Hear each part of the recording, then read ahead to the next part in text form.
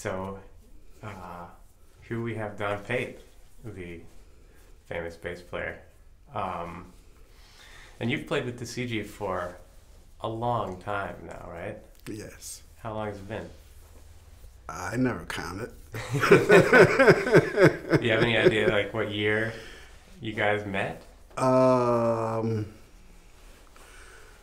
My recollection would be probably sometime in the 70s. Mm-hmm. Yeah. I don't know. And did you guys meet outside of a musical context, or did you meet on the bandstand? How did that happen?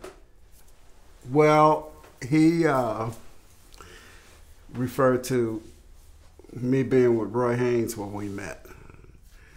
So it probably means that we were on the same festival or the same stage, probably in different bands. Hmm.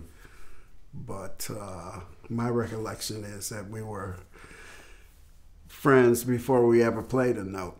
Hmm. And we used to have, astrological conversations. Mm-hmm. I remember going to his house near the Bowery and getting, astrological readings. But seems to me we played together after, many talks. Yeah. Yeah. So what sort of reputation did he have when you met him? And is that what you found, or what was that? Well, it seems to me he probably was with Pharaoh when I met him. And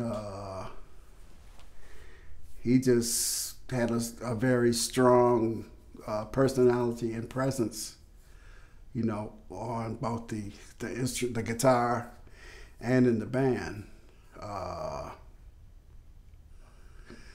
Tuskegee was really stretching, beyond the instrument. Yeah. And sitting with him, hanging out, dealing with the astrological thing, did all of that make sense in a musical context? Did the whole picture make sense, or did it feel like there were sort of separate people, one on the bandstand? And well, it made sense in that he was very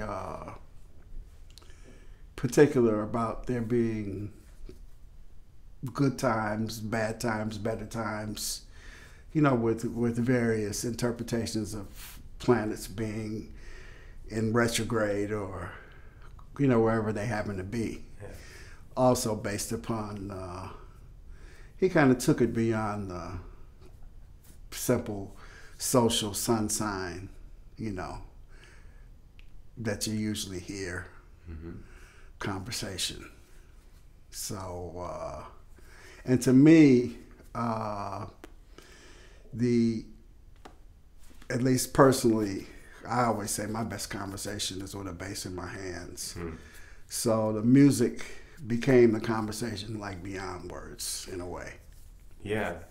And so what is that? What's that like with the CG?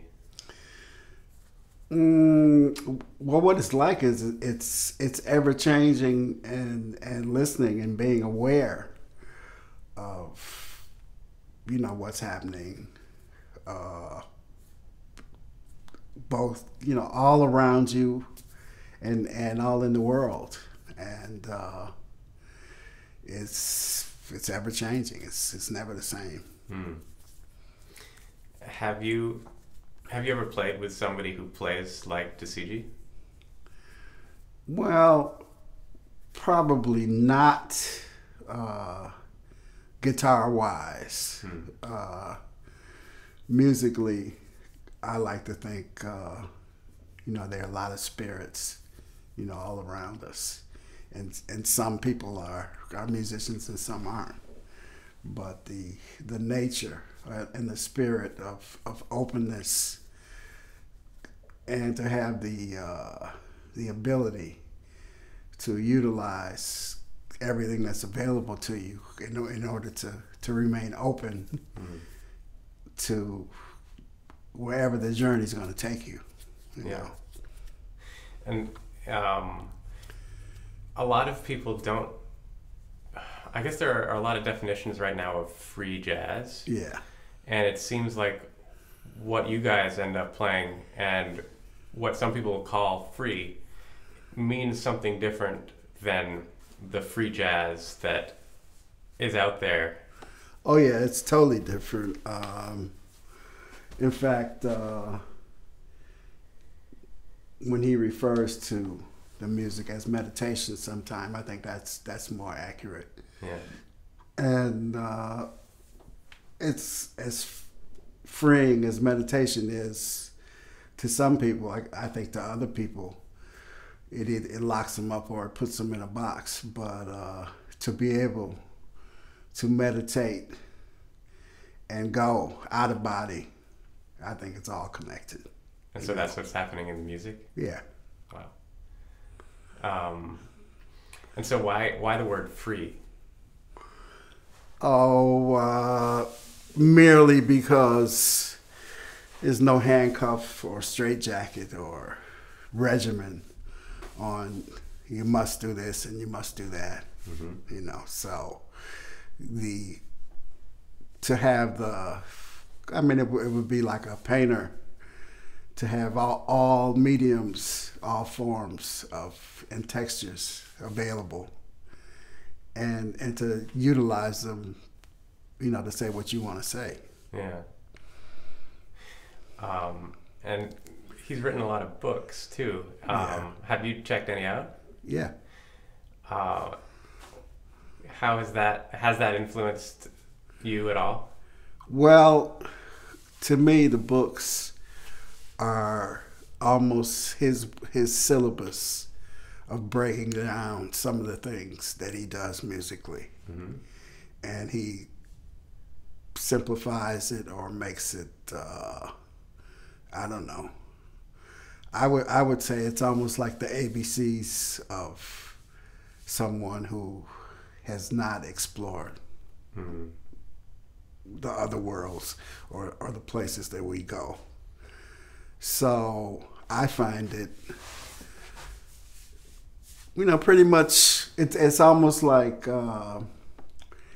if you knew, you know, where you were going, but you didn't have a GPS or you didn't have directions. Yeah. But you would know when you got there. Mm-hmm. And you would have vision enough to take direction in realizing the path that you want to take. Yeah. You know. Yeah. And it seems like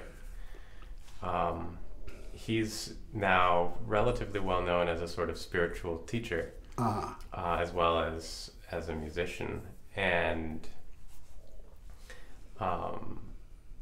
that people come to him for what they call healing. Mm-hmm. Do you feel like the music has that function? Oh yeah. The music is totally healing because it either captures you or it runs you away. And you know, like one of the pop songs goes, you know, can't hide love, I bet you. So and I think most people it's a case of love or hate, you know. And for the most part, people either haven't heard it or haven't been exposed to it. And many people get captured like from their very first exposure to it, and other people it's an acquired taste, you know. Yeah. Who do you think needs it? It seems, I mean, you've been around long enough to see people come and go and, you know, really not like it and to be drawn straight in.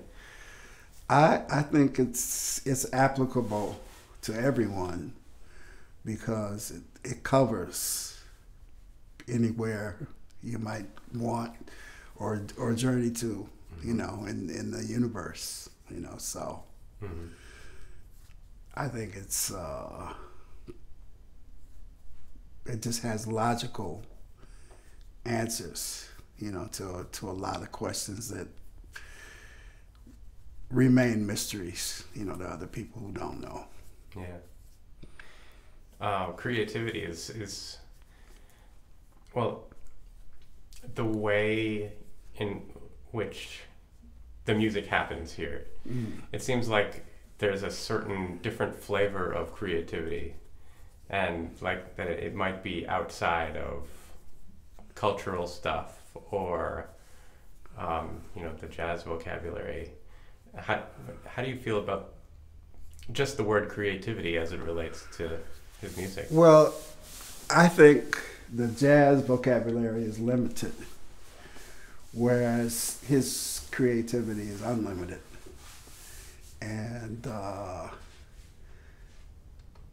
I think there's rules and regulations, on the jazz vocabulary that doesn't apply to things that, there's some things that are unspoken and unsaid that just happen.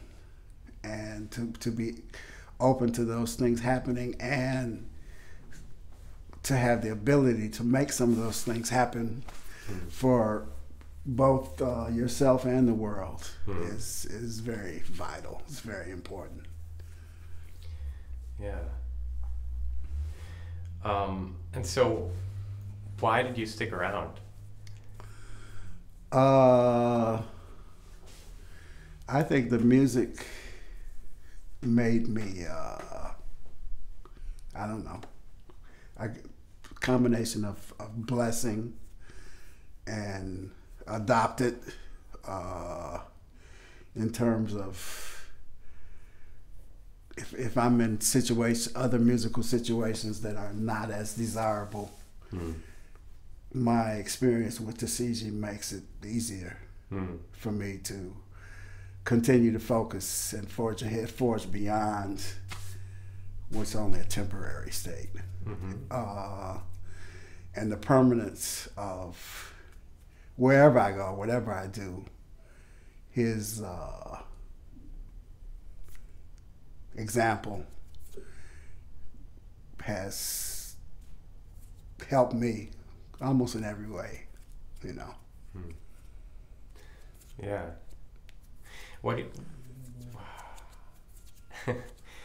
What makes the CG unique? Because it seems like that's he's the only one like him I ever saw or met or heard,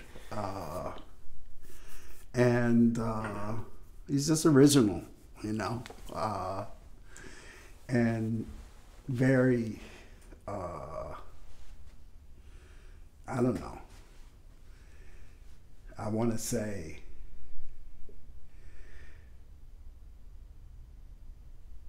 he's gifted with sight, beyond, these earthly things, I think. Yeah. And so to play with him, to play with that type of energy,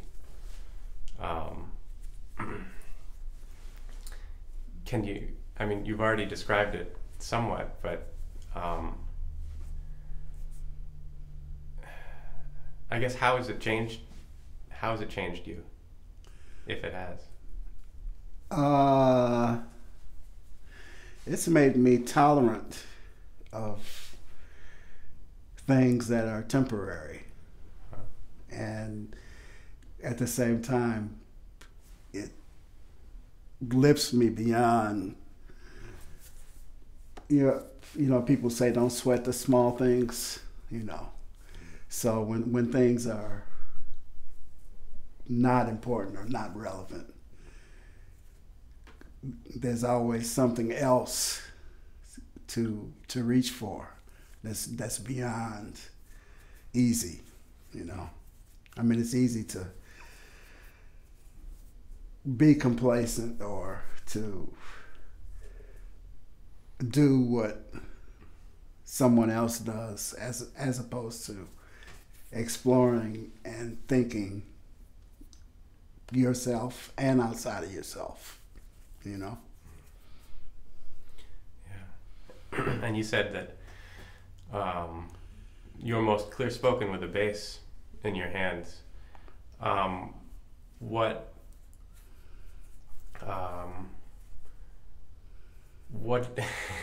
it's a sort of backwards question, but can you describe what you're saying or what this musical situation can offer somebody if they can hear it, in a new way?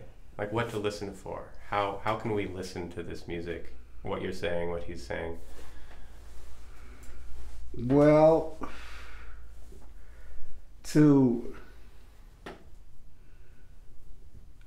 I don't know. More than you could imagine, and dreams come true. Hey. Beautiful. You. Thank you. Hugh.